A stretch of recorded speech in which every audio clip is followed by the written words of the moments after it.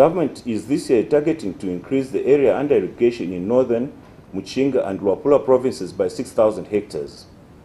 Speaking during the tour of Technical Cooperation Project on community-based smallholder irrigation in Kasama, Mungwi and Porokoso with the National Union of Small-Scale Farmers of Zambia, Mr. Peter Lungu, the Director of Agriculture, said smallholder farmers will contribute towards the government's projection of 17,000 hectares under irrigation by 2016.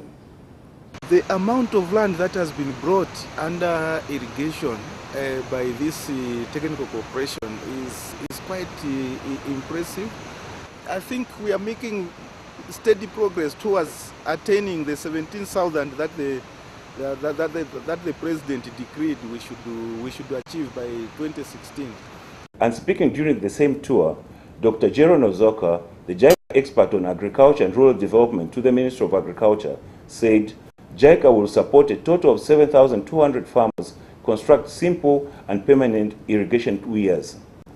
This is the point. The government trying to expand the irrigation areas. Like here in northern province, even Luapula and Muchinga. So here are very good potential because of the location and the topographic condition, the water. So there's a big potential.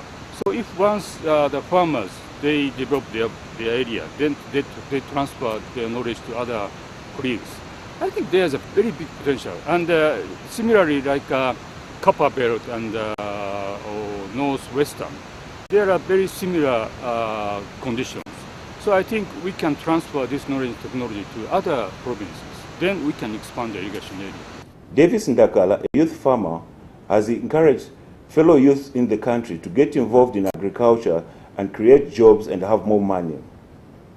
Mumisepela number 1 wichikalamba chakutila chila tufumiana kulifidia ama ngashi ya ambia aya kunwa malwa kupepa bafu akokulangalila fe kumaba.